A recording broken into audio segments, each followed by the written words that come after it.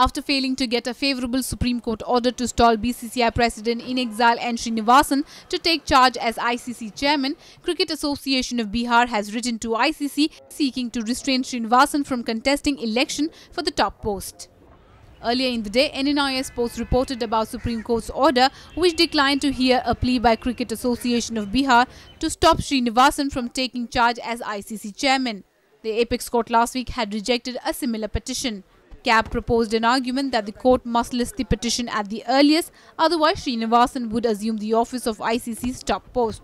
While BCCI presented the fact before the court that the same plea was turned down by the Apex Court last week and the petitioner is trying before a new bench. Powered by NNIS.